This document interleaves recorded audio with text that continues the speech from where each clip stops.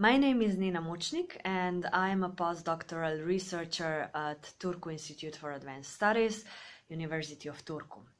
Sometimes people ask me what brought me to Finland, what brought me so far away from Western Balkans. And I would say, in a joke of course, that I came for peace. Well, partly it's true, as I spent several years working in war-related contexts. I worked specifically with survivors of sexual violence and rapes that were committed during the war in 90s in Bosnia and Herzegovina.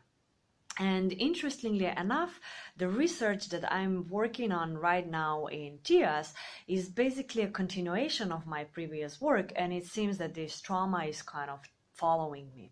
So right now I'm focusing on the transmission of trauma, not just the transmission to the researchers who are working in similar contexts, but I'm more interested in the transmission to the future generations, to the generations that were born after the war and the generations that are being raised in the families of survivors.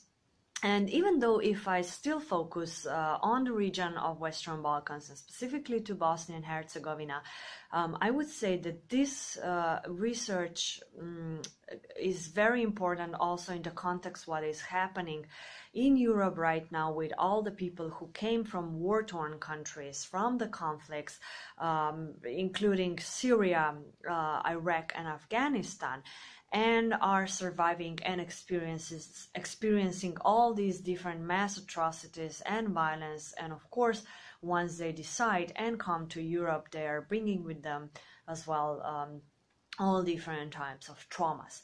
So I do hope that what we failed in Bosnia with not addressing the trauma transmission early enough, that we can now do it better with this case that we are experiencing and living in contemporary Europe. And I would say that I also hope that learning about transmission of trauma can hopefully contribute also to learn how we can prevent or eventually stop the toxic and harmful narratives, but also practices and patterns.